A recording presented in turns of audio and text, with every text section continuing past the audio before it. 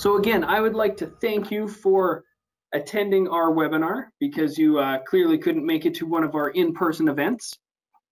So we've decided to split this webinar up into two separate sections, a day one and a day two. So this is the entire agenda we have split over for both days, and we're going to break right in the middle. So today we'll be talking about assembly importing, scanning in GeoMagick, as well as mesh manipulation. And then tomorrow, if you're joining us, we will be talking about mechanism design, digital fabrication and manufacturing for 3D printing, and then 3D printing export options as well. So for this presentation, we're going to be working with this Lewan Sol L'Arm. And it's a simple robotic arm that fits within our budget to play around with. It uses multiple servos and is controlled using a cell phone or Bluetooth controller. We chose to work with it because it could challenge all levels of our business expertise, from modeling, scanning, and all the way to 3D printing. So in our brainstorming session, I chirped a colleague and I said that I could use this arm and model in SolidWorks better than he could, just using a PS3 controller. And then kind of with that, our night school concept was born. So what we're going to do is we're going to create this gripper. So the L'Arm can manipulate a mouse, and I can kind of put my money where my mouth is. So we started the project off in our scanning department, and we used the Artex Spider to scan a mouse as well as a hand, because trying to model all those complex surfaces when they already exist is just a lot of extra work that doesn't quite need to be done. So we started off in our scanning department using that nice Artex scanner there, and we scanned a mouse and scanned this hand because no one really wants to use surface modeling to make a hand. That is crazy. Then after that, we kind of compiled all of the data inside of SolidWorks. So we have all of our scan data, we got a nice IGES file for the robot arm, and then we had to move them all together, make sure all of our fitments were good, and then prepare the models for 3D printing. So then finally, we could then print out our final parts. And we chose to use the HP Fusion printer because of its near isentropic material properties, clean surfaces, and most importantly, the fast print time. So now we're going to take a deeper dive into the entire process from start to finish. And we're going to touch on some of the difficulties we faced along the way, and then some of the solutions that we devised. And hopefully this information can help you guys in your day-to-day business or maybe start a new project.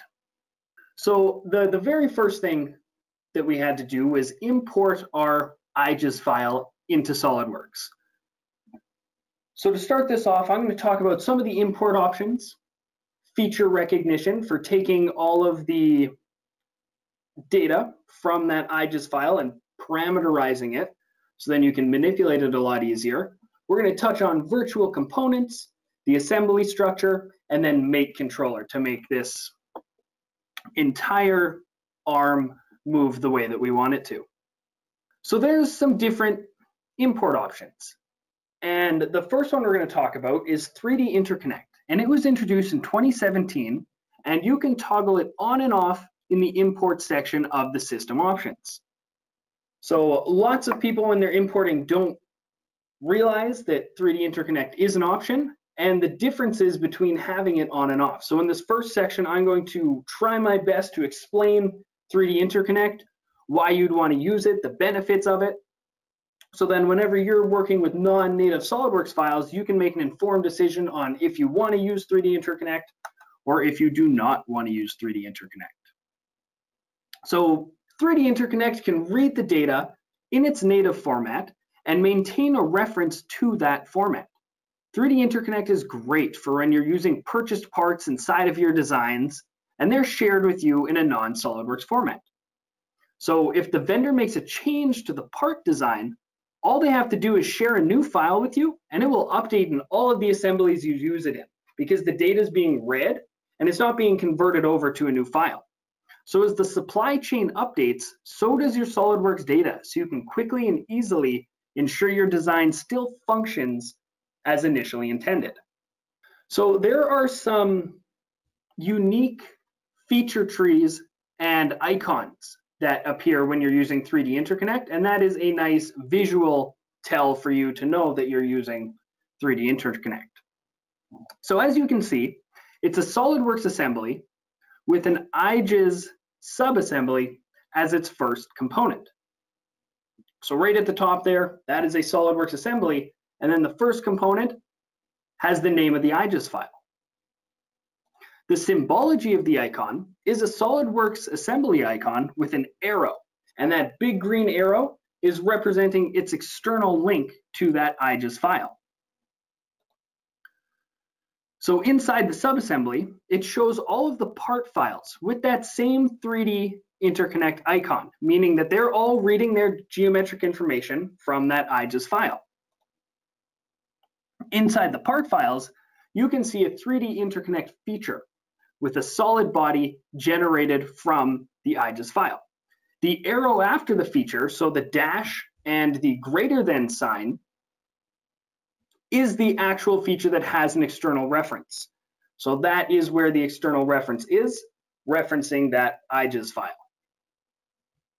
And then the name of the body tells us the IGES file that it's referencing. So the solid body gets a name, the feature gets a name, and those all have the same name as that IGES file. So if you're using multiple imports in the same assembly, then you know where they're all coming from and where all of those references are going.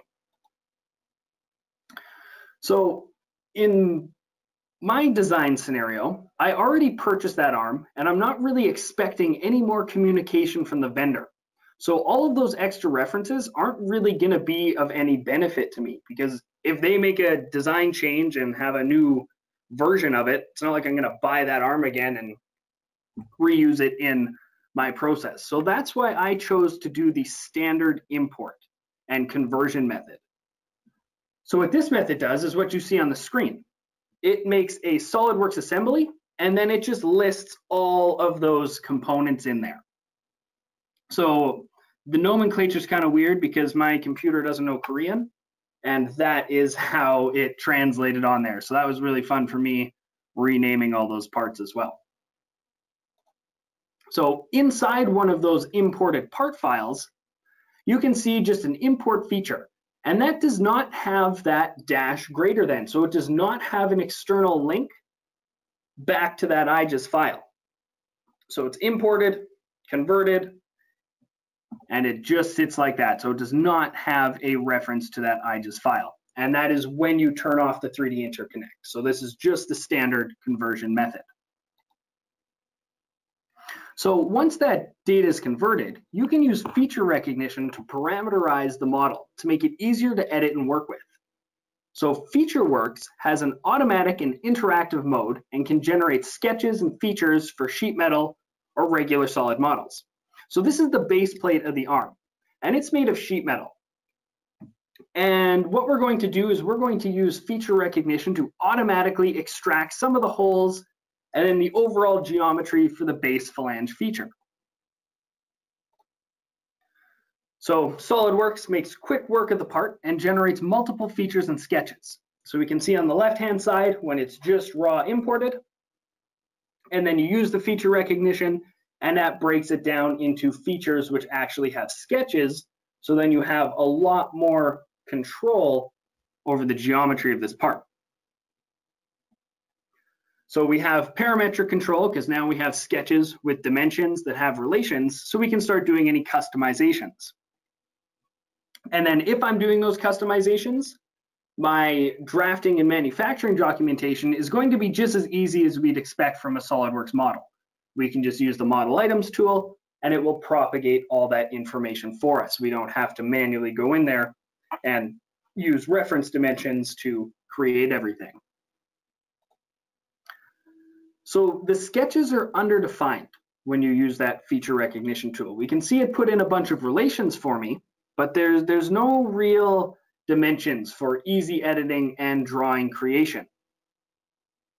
So right now, I don't want to change any of the geometry, but I do want to have all of that information. So there is a great tool to allow me to do that, and that is the fully defined sketch tool. It's going to look at all of my sketch entities and then dimension them for me. So I'm going to open up the sketch here of this base plate, and of course it's underdefined. It has all those blue lines, and under the display delete relations command there is the fully defined sketch, and I can choose which relations I'm going to allow SOLIDWORKS to apply, the origin locations for my dimensions, but just like that it will fully define my sketch for me, giving me all of the parametric control that I would expect. So I can then use some direct editing techniques like Instant 3D to reposition or reshape these components. So what I want to do is I just want to shave in this bracket here so that I can put some markers for when we're making videos for this component. I just need that base to be a little bit thinner. So now I can change that parameter, and then I can spit this out into a drawing very easily. The next task I have is collaborating. So I worked on this project with a whole bunch of people across North America. I'm way up in Canada, and some of my colleagues are down in California, and then I got some in the Midwest, and we needed a way to collaborate together. So normally with assemblies, they reference all of the part files. And this arm here had a whole bunch of part files. So what I'm going to do is I'm going to use virtual components to make that collaboration a little bit easier, so I don't have to send the assembly and all of the part files. I can make them all virtual. So a virtual component is a component that is stored inside of the assembly. So all of the graphical and parametric information lives inside of the assembly. So a pro for that is that you don't need to send all the reference files, but a con could be that your assemblies start getting a lot larger because they have to store all of that parametric information. So that's really ideal if you don't need to make any technical documentations of these parts. So I just bought them all. I don't need to manufacture them, so I don't need to make any drawings of them. So I can make them all virtual components. They don't need a spot on my hard drive. They don't need a drawing file to reference it. And that, again, makes it easier to share and collaborate. So a visual representation we get of if a component is virtual or not is going to be the square brackets that surround the name of it. So you can see in the blue box there, there's that one component that I made virtual and the rest of them are not. And we can see it's virtual because of those square brackets there. So looking at my IGES file, it contained 305 parts and 82 of those which were unique.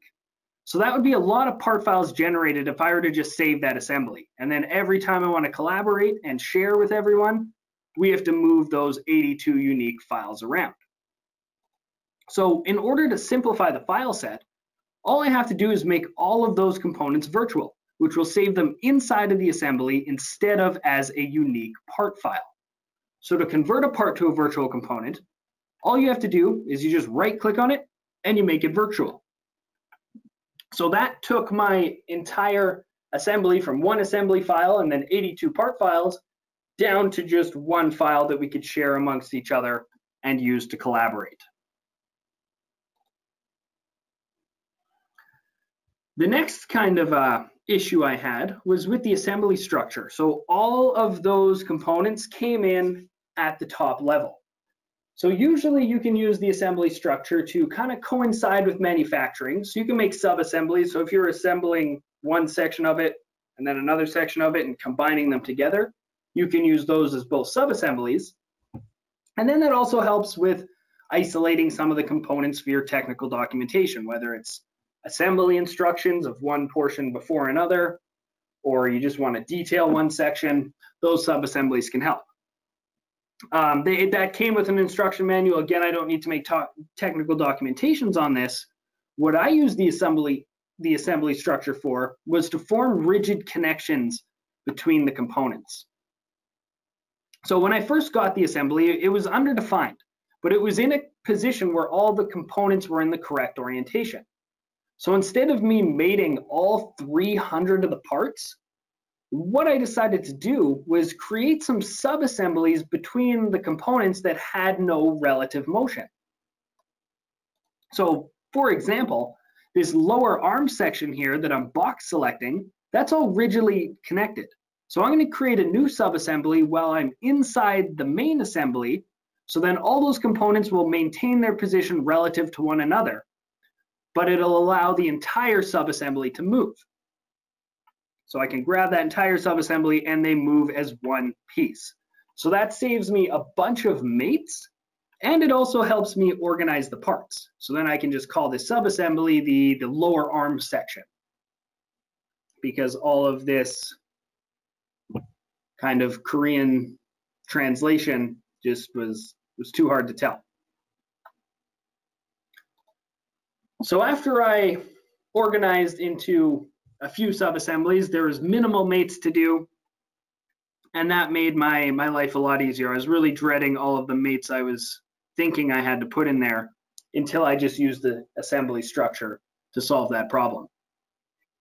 So the next tool that I used was the mate controller, because we could program all these servos depending on certain angles, and the mate controller tool was perfect to see what angle each servo needed to be at in order to understand the motion that we could do.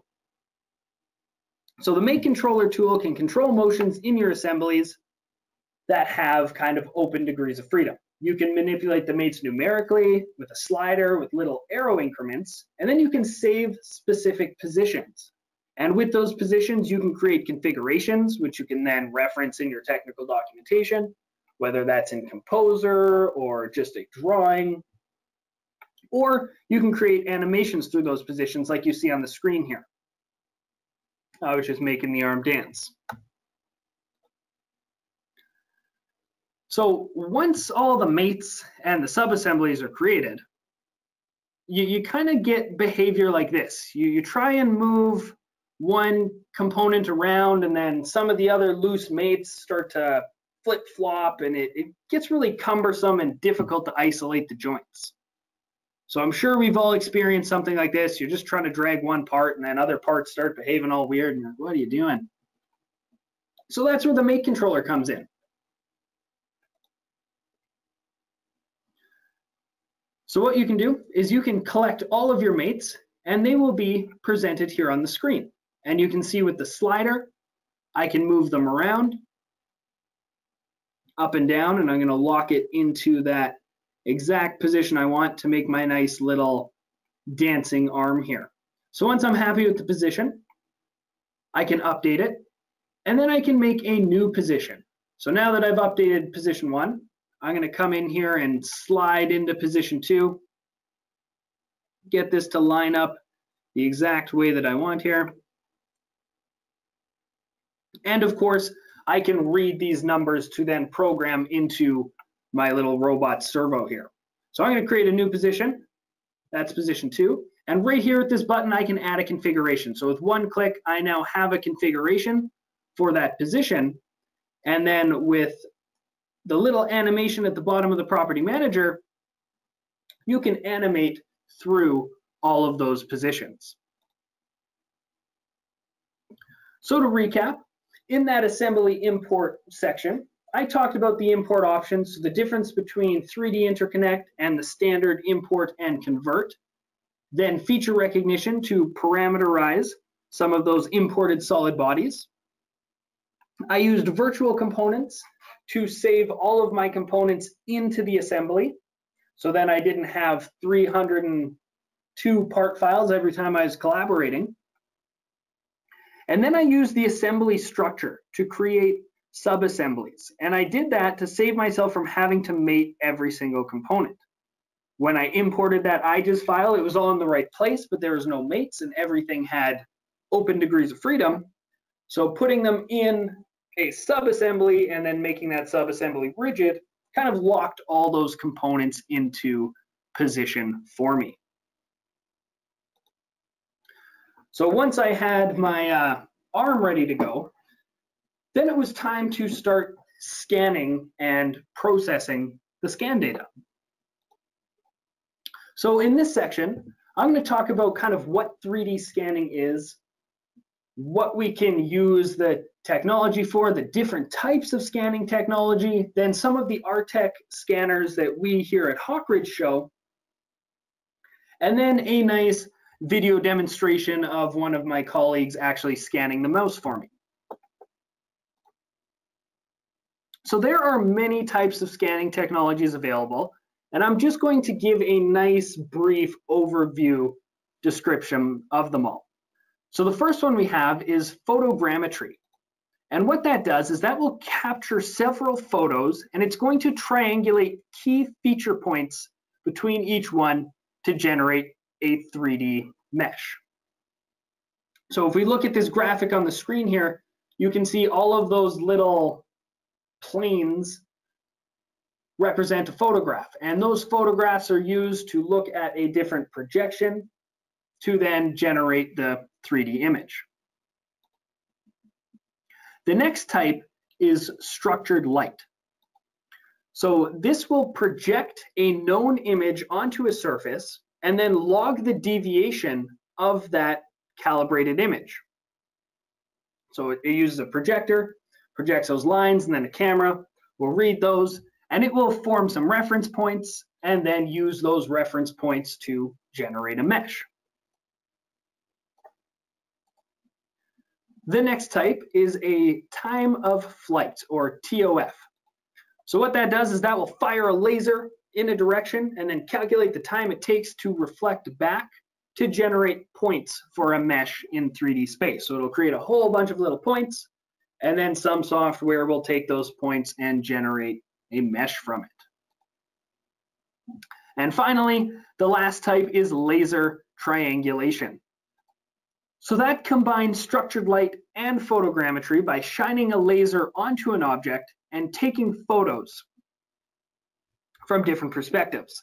So the laser point is going to help focus the camera and create reference points when constructing all of those 2D images into a 3-dimensional collection.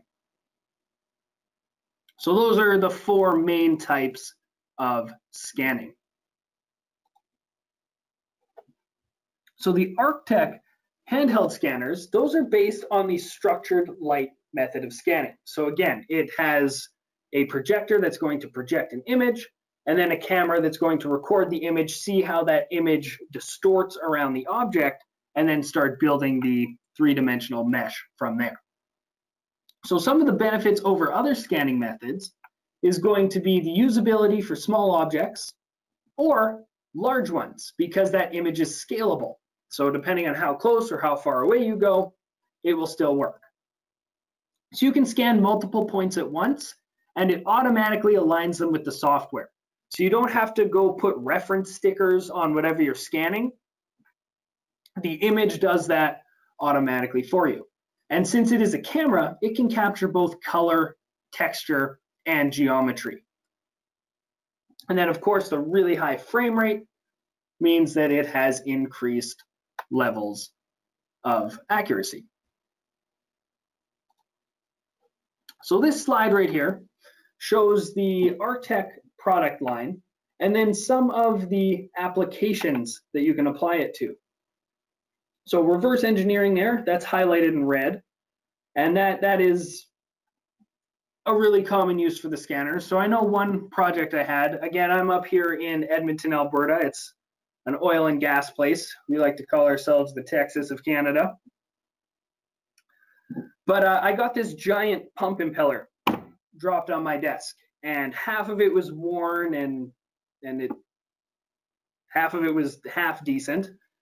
And the guys said that the company that makes this went out of business in the 60s. There's no drawings for it, but they need to get that pump up and running. So I took a scanner, I scanned the half good side, cleaned up, inferred a little bit of data, and then mirrored it over, and then made them a nice drawing so they could get that machined. You can also use it for industrial design and manufacturing. So you can use scanners for an inspection process as well, or to, if you're molding something out of clay, then you want it out of metal, you can scan it and then get some 3D data from those hand molds or things like that. You can use it for healthcare, science and education, and then finally art and design. So this is the scale of where you want to use those Artec scanners. So if you're doing really, really small things, you want to go with the Space Spider because it has the highest accuracy and the best resolution. And then if you're doing really large things, you can go up to the Ray, which uses LiDAR for large buildings or big industrial vehicles, things like that. So the Artec Space Spider is a high-resolution 3D scanner based on blue light technology. And it's perfect for capturing small objects or intricate details of large industrial objects in high resolution, with steadfast accuracy and brilliant color. The scanner's ability to render complex geometry, sharp edges, and thin ribs sets this technology apart. So it's ideal for an industrial 3D scanner for capturing objects like molding parts, PCBs, keys, coins, or even the human ear. The Space Spider offers almost unlimited possibilities in areas such as reverse engineering, quality control, product design, and manufacturing. So some of the key features of this is that it has an accuracy of 0.05 millimeters, and it's under 2 pounds. So as you're waving this thing around with your arm, it's not going to get tired, you're not going to get fatigued, you're not going to have to take breaks because it's under 2 pounds.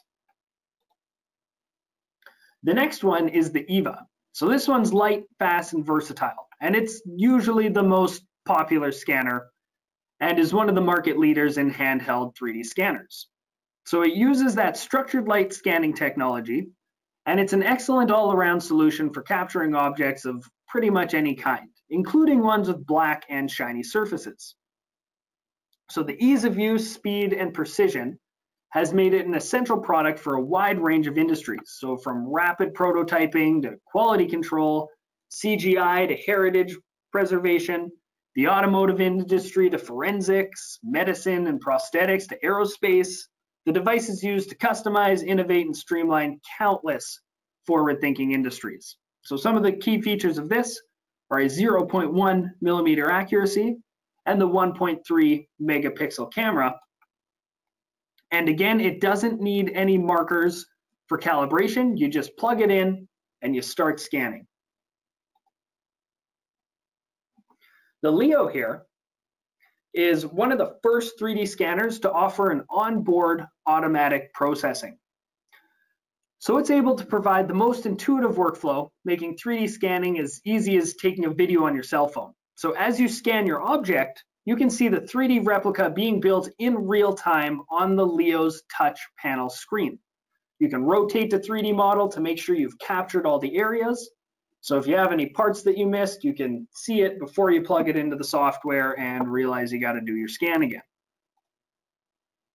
So the advantages over the EVA there is that it has 80 frames per second compared to the 16. It does the wireless scanning, so you don't need a dongle to connect it to a computer.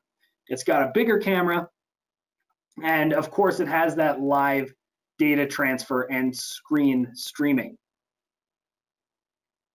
And finally, the last scanner I'm going to talk about is the Artec Ray, which is a high accuracy, long range laser 3D scanner. So it's ideal for precise capture of large objects, so things like wind turbines, ship propellers, airplanes, buildings, and you can produce 3D scans of the highest quality. So the Artec Ray scans with sub-millimeter distance precision and has the best-in-class angular accuracy. So some of the key features here is it has a range of up to 110 meters. It's got two 5-megapixel cameras, and it has an accuracy of 0.7 millimeters at a distance of 15 millimeters away. So to finish off our presentation for today, we're going to talk about mesh manipulation. So we got our scan data, and scan data can come in a whole bunch of different formats. It can be point cloud data, just a bunch of points, or some mesh data. Mesh could be solid, or it could just be an exterior surface. So we're going to look at all the different tools that SOLIDWORKS has in order to manipulate that mesh data. And of course, we will look at the nice example that I used in this project here of making a mouse, and then finally a hand that can perfectly grip that mouse. So for this mesh modeling, there are different options that you can work with inside of SOLIDWORKS. You can do mesh modeling, which is directly editing those mesh models. You can use Scan to 3D to try and convert the mesh models to SOLIDWORKS geometry, or you can use the Geomagic add-in inside of SOLIDWORKS to do both of those things, either manipulate the mesh natively or great tools to convert it to surfaces. So the mesh body toolset allows you to work directly with the mesh data inside of SOLIDWORKS. So again, this is not converting it. You are manipulating that mesh data. So the main use cases include directly inferencing mesh vertices in the sketches. So this allows you to use the mesh as a smart sketch picture. So you can reference points on there to either recreate geometry or measure, use as reference, whatever you need to do. There is a mesh to surface command, which allows you to extract primitive surfaces from the mesh. So things like flat planes and cylindrical faces. You grab a group of faces from the mesh, and then you can convert them into planes or cylinders, spheres, things like that. Just nice primitive shapes. You can also perform Boolean operations with other bodies to either modify the mesh, or you can just use that mesh in your design as is. So let's take a look at some examples of that. So first of all, mesh bodies can be opened through just the standard open dialog. So you can hit open, find your mesh body, and then you can open it up. So you can import it directly into an existing part, or you can just open it into its own part. So before we import any parts, it's really important to understand the options available when opening a mesh file.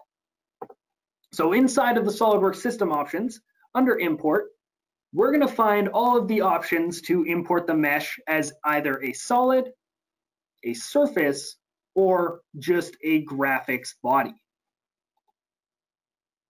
So it's important to understand that a mesh body will generally only be able to import as a solid or a surface body if it was originally created in some sort of CAD system and then exported to a mesh file type.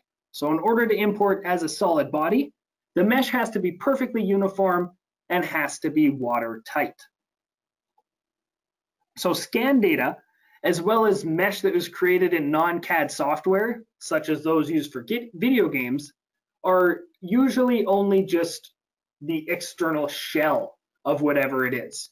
So those are imported as graphics bodies, and then we'll have to start using our mesh modeling tools to either edit them, clean them up, work with them, whatever we want to do.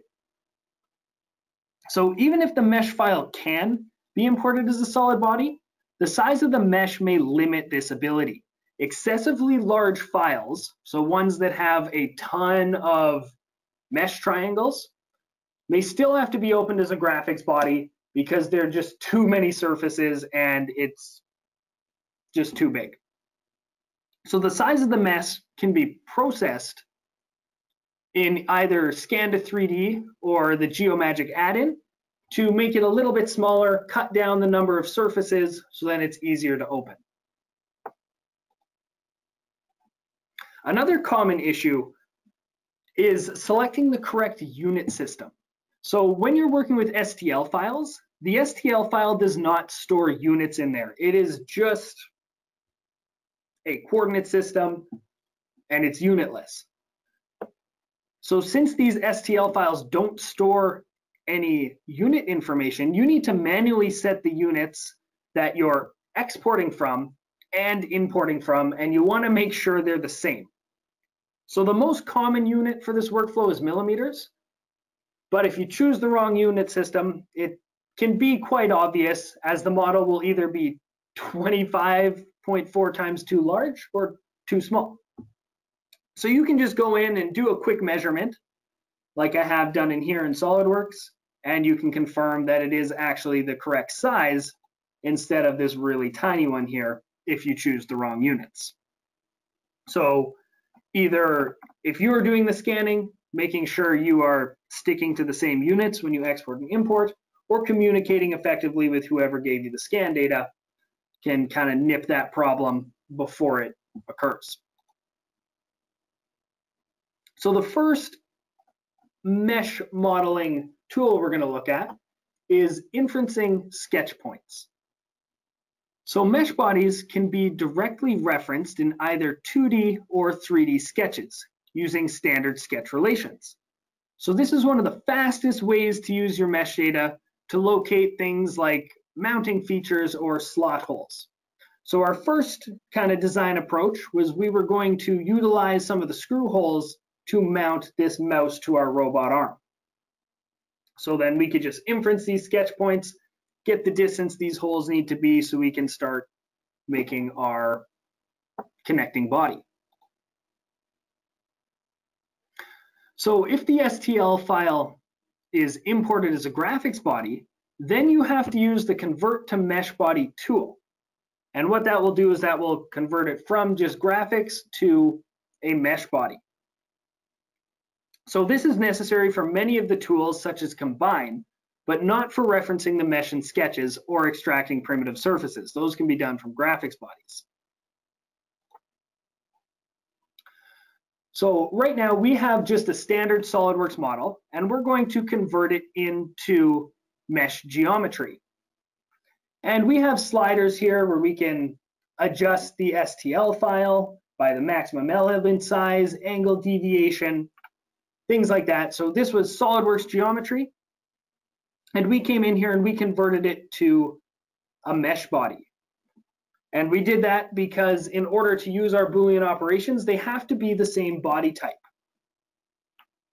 So later on, we're going to bring in our mouse file, and we will use the subtract tool to subtract the surfaces of the mouse file from our holder here to get a nice interface. Another tool we can use is the surface cuts tool. So right now I have a graphics body and I can cut with the surface. And it's giving me a warning. It's hard to undo when you do a graphics body, and we can see that it is in fact just an open shell. But the undo tool can undo any edits that you do to a graphics body. So now we're going to take this graphics body and we're going to convert it into a mesh body. And what that's going to do is that's going to solidify the inside. So now when I cut with this surface on the mesh body, and then I hide my surface, I can see that it is in fact solid.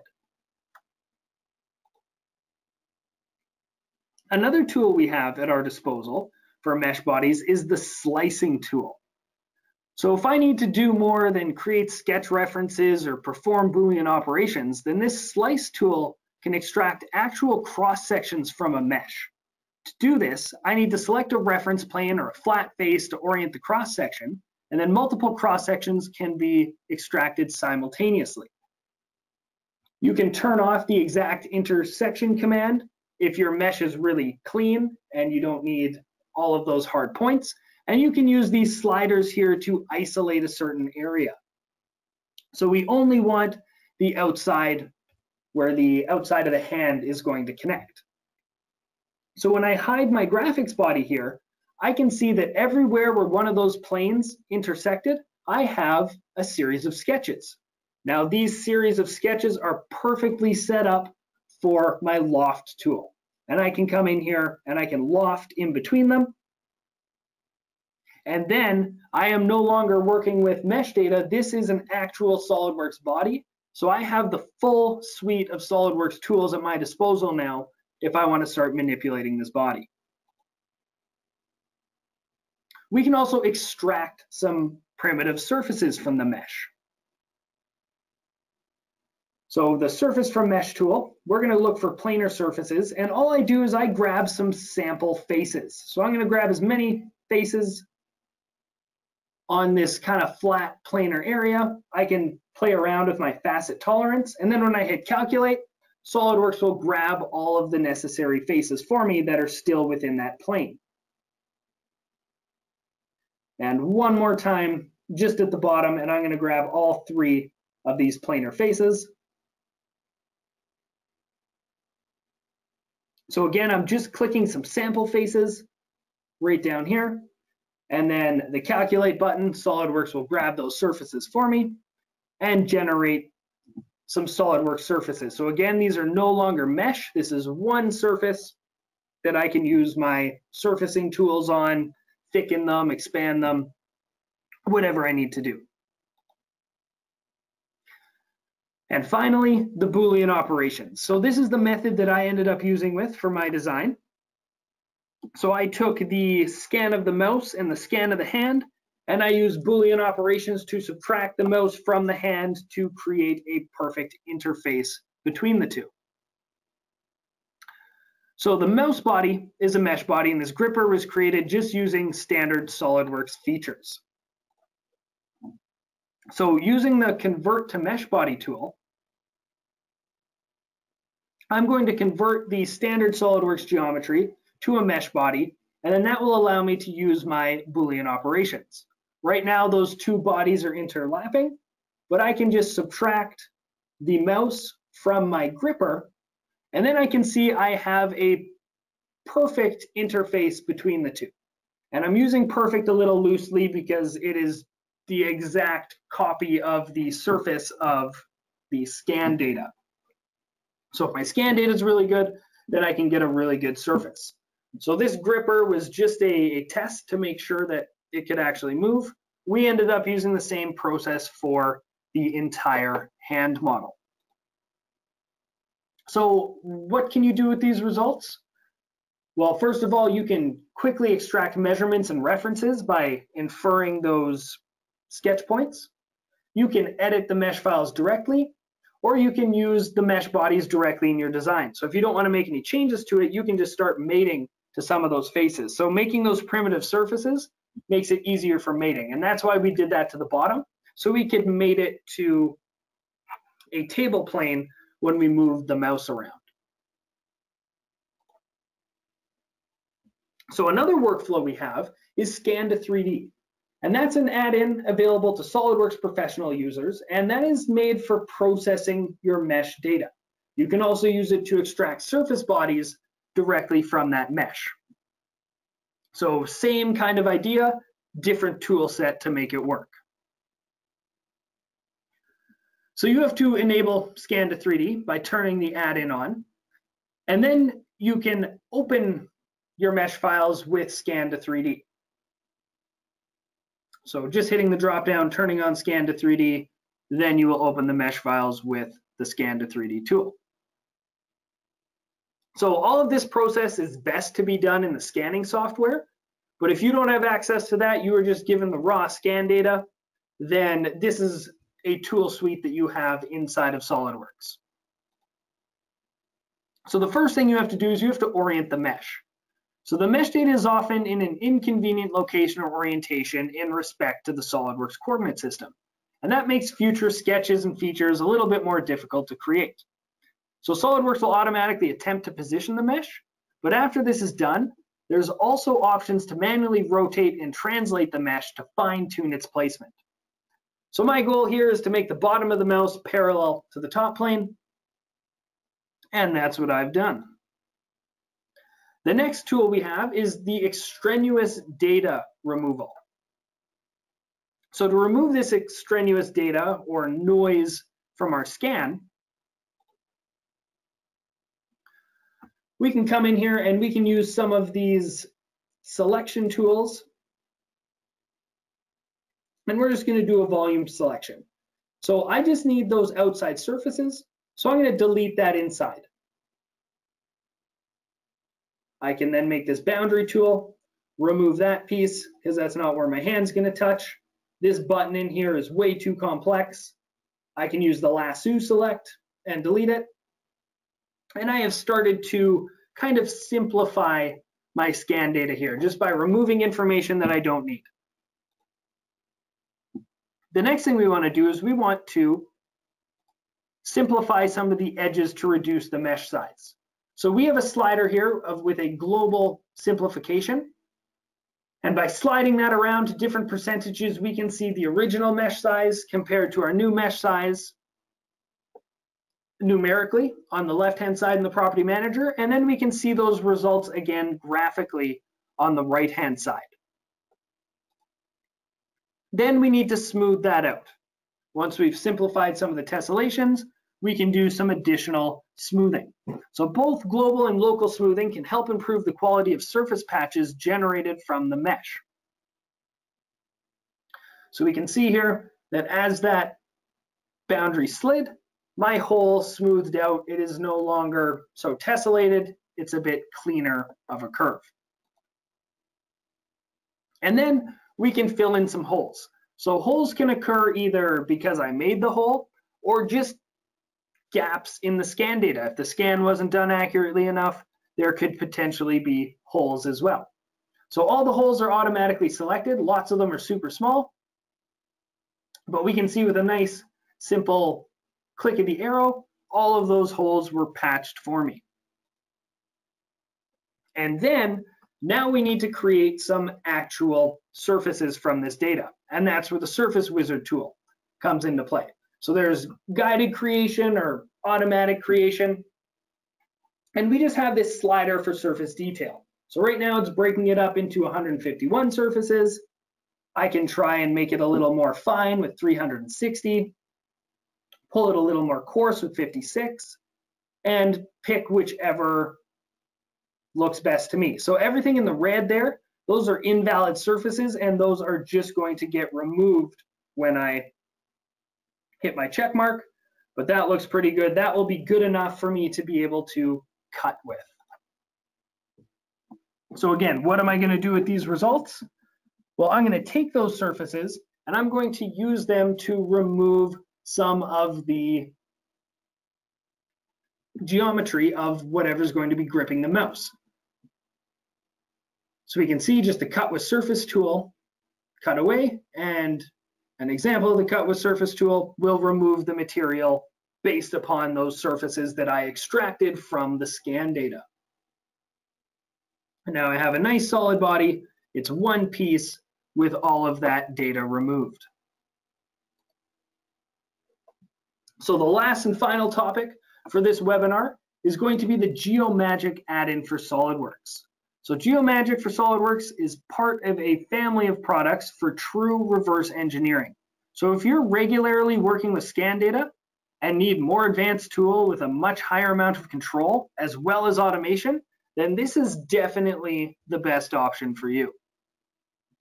GeoMagick can repair, simplify, smooth, orient the mesh data more easily and faster than Scan to 3D.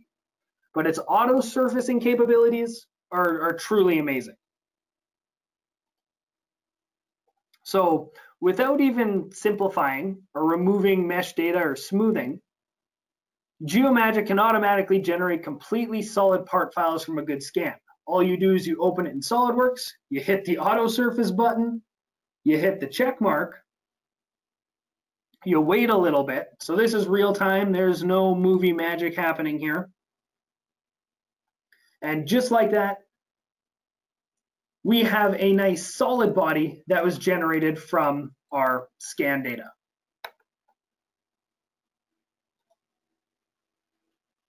So GeoMagick is the best option if you need a full solid model. It auto-generated an error-free and accurate model within minutes for us to use for interference detection inside of a working SolidWorks assembly. It was also used to create the model of our scanned hand that became the basis for the final design of our clamp and trigger button fingers. So we can see here, this is the mechanism design, a little bit of foreshadowing of what we're going to get into tomorrow. So this nice little cam spins, controlled by the servo of the robot arm to give me my left click and right click, everything I need to model inside of SolidWorks. So the three topics we covered today are the assembly importing, scanning, and Geomagic, and then manipulating that mesh. In tomorrow's webinar, we're going to talk about some of the mechanism design we did, the digital fabrication and manufacturing, so some of the rules and limitations we had to design for our 3D printer, and then finally our 3D printing export options. So with that, I'd like to thank you guys for watching.